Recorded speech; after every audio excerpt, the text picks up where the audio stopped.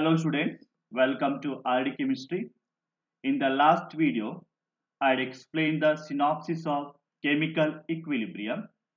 In this video, we shall solve some problems in chemical equilibrium. Question number 1. For the equilibrium, given reaction, equilibrium constant Kp. Now they are given Kp. In the options, we also got Kc, correct? In all the options, there is a Kc. What is the relation between Kp and Kc? We have Kp is equal to Kc into RT to the power delta N, correct? Let us first calculate delta N for the reaction. How to calculate delta N? Delta N is equal to number of moles of the product minus number of moles of the reactant only for gaseous reactants and the products. Okay, so therefore delta N is equal to number of moles of the product. How many moles of the products are there? Gaseous state, 2 moles are there, 2, right? Minus number of moles of the reactant gases, 1 mole of the nitrogen gas, 3 moles of the hydrogen gas. So it is a 1 plus 3 is equal to 4. Therefore it is a minus 2. Therefore I should write down Kp is equal to Kc into RT to the power minus 2. Okay. This option is not there. We can change it. We can convert minus 2 into plus 2 by Kc divided by RT to the power 2. We can also write like this. Correct? So what is the answer? Answer is the first option here. Clear? Right? Question number 2. In a reversible reaction, catalyst will affect. Now what is the use of the catalyst? Catalyst is used to increase the rate of the reaction. But in the case of reversible reaction, there is a forward reaction, there is a backward reaction. Therefore, catalyst will increase the rate of the forward reaction as well as the backward reaction. So therefore, answer is option number A. Okay. Question number 3. The rate of forward reaction is 2 times the reverse reaction at a given temperature and identical concentration. Therefore, K equilibrium is K, so you have to find out. So we can write equilibrium constant K in terms of rate of the forward reaction divided by rate of the backward reaction. Or also we can write the equilibrium constant is also equal to rate constant K for the forward reaction divided by rate constant K for the reverse reaction or the backward reaction. In the given question, rate of forward reaction is equal to 2 times the rate of the reverse reaction or the backward reaction. So I can write rate of the forward reaction divided by rate of the backward reaction is equal to 2. Therefore, when I substitute in this one, K is equal to this ratio, okay, is equal to 2. Clear? So the answer is option number 2. Okay. About this rate of the forward, okay, then the rate constant and all we'll study in the chemical kinetics in class 12. Clear? Question number 4. Chemical equilibrium of a reversible reaction is not influenced by. Okay. Now when you increase the pressure, decrease the pressure, reaction can go in the forward and the backward reaction. Okay. Concentration, increase the concentration of the reaction, it can go to the product side. Temperature can increase the rate of the reaction or it can also lead to the forward reaction, backward reaction. Okay. So the catalyst one is remaining. Catalyst one which will increase the rate of the forward reaction as well as the backward reaction to the same extent. So there is no change in the position of the chemical equilibrium. So catalyst will not be, okay, affecting the chemical equilibrium position. Therefore answer is option number 2. Question number 5. Equilibrium constant K1 and K2 are given for two reactions, A and B reaction. Then we have to write the relation between K1 and K2. Let me read the first equation. NO reacts with the half mole of the O2 is in equilibrium with the NO2, correct? For this equilibrium constant is K1, clear? Now second equation, 2NO2 gives 2NO plus O2. For this K2 is the equilibrium constant. Now write down K1 and K2 relationship. Here.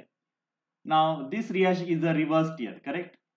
First reaction reversed to get a second reaction. That means NO2 comes here, right? And NO and O2 comes other side.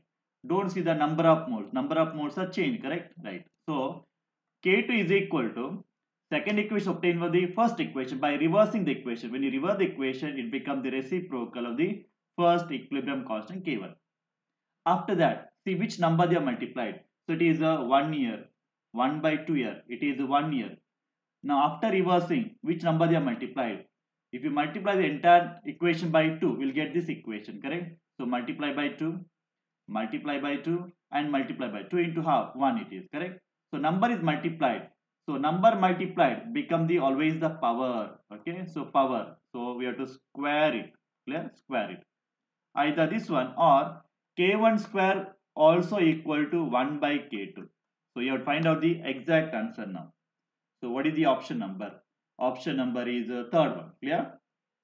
Third one is the answer, right? Question number 4. Equilibrium constant for the reaction given. This is the value, equilibrium constant K. Okay. At the temperature 2000 Kelvin. Now the presence of the catalyst, the equilibrium is attained 10 times faster. The equilibrium constant in the presence of the catalyst at 2000 Kelvin is. Here, temperature remains the same. When temperature remains the same, equilibrium constant also remains the same. Remember, equilibrium constant depends only on the temperature. When the temperature changes, equilibrium constant also changes. But they are given now catalyst. Catalyst will increase the rate of the forward reaction and backward reaction to the same extent. But equilibrium is attained in much faster rate. But that will not affect the value of the equilibrium constant. Therefore, answer is option number D. Okay, fourth one is the answer. The value will not be changed in the presence of the catalyst. The value can change when the temperature changes. Otherwise, it remains the same. Correct? Okay. Question number 7. The reaction quotient QC is useful in predicting direction of the reaction. Which of the following is incorrect? Incorrect, you have to find out. So you got equilibrium constant Kc and the reaction constant QC. Okay, when QC is equal to Kc, then that system is at equilibrium state. So it is at equilibrium state. Suppose QC is greater than Kc, then we expect a backward reaction favored. Backward reaction is favored. When QC is smaller than Kc, then we expect a forward reaction to be favored. Okay. So all this is covered in the synopsis part in the previous video. If you have not watched this video, please do watch. Okay. Clear? So what is the answer now? Answer is option number 3. Correct? They are given QC greater than Kc. So they are given forward reaction. Actually, it is a backward reactions favored. So you have to find out the incorrect statement. Clear? Question number 8. The relationship between Kp, Kc is related. You know this formula, correct? What will be the value of delta N for this reaction? How to calculate delta N for the reaction? Delta N is equal to number of moles of the product minus number of moles of the reactant only for gaseous substances. Remember. Okay. So is equal to, see here, products are gases. Both are gases. So 1 mole plus 1 mole. So 1 plus 1. 2 moles of the products altogether minus reactant. See the reactant physical state, solid. So it is not counted. So 0 is equal to 2 here. So delta N is equal to 2. Right? So answer is option number 2. Clear? Question number 9. For the reaction. Okay, reaction given, they are given minus Q kilojoule. That means heat is absorbed. It is a endothermic reaction, absorbed. Okay.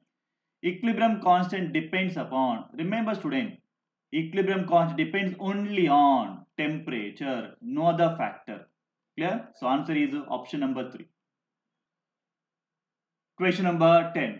Quantity of PCl5 was heated in 10 dm cube vessel. Remember, volume is equal to 10 dm cube. Okay, an important top parameter.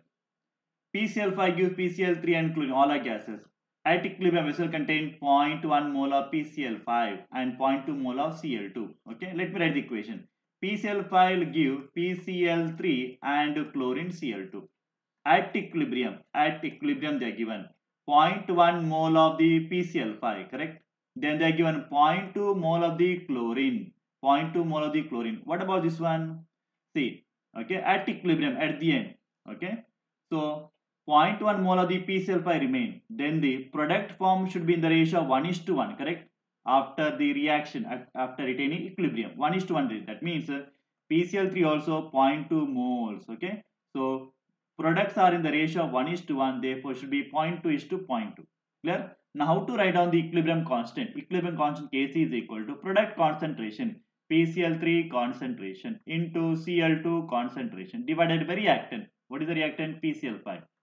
Now what is square bracket? Square bracket represent concentration term. What do you mean by concentration? Number of moles per liter. But how many liters are there? 10 dm cube. 10 dm cube means 10 liters are present.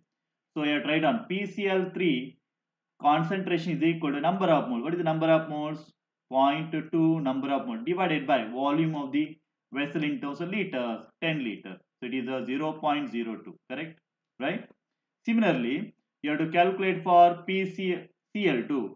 Chlorine concentration is equal to 0.2 moles only divided by 10 is equal to 0.02.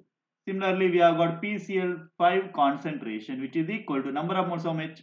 0.1 divided by volume of the vessel 10 liter is equal to 0.01. So come back and substitute. Kc is equal to PCl3. What is the PCl3 concentration? 0.02 into Cl2 concentration equal to 0.02 divided by 0.01. Clear? Carefully solve this one. Okay. So this is a 0.01 once. This is a 2 times.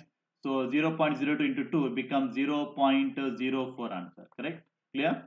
So this answer exists. Which option number? Option number is 2. Clear, students? Okay. So remember, concentration is nothing but it is the number of moles divided by volume of the solution or volume of the gases in terms of liters. Okay. Nothing but the molarity concept. It is a molarity. Clear? Right? Students, please like the videos, share the videos, and do subscribe RD Chemistry. Also write down the comments. Thank you for watching.